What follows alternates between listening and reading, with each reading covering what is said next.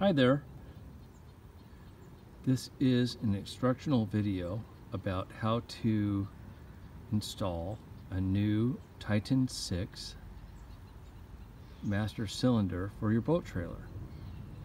This one in particular is for the drum brakes.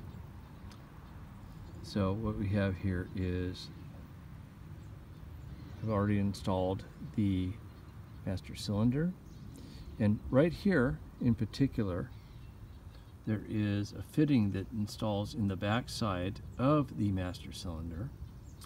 You need to make sure you have the correct one. If you don't, it will leak. So you have to have this put in. I don't have the part number, but you can find that online, eTrailer, and other sites. So that goes in there, and then the brake line and the hose installs to that fitting.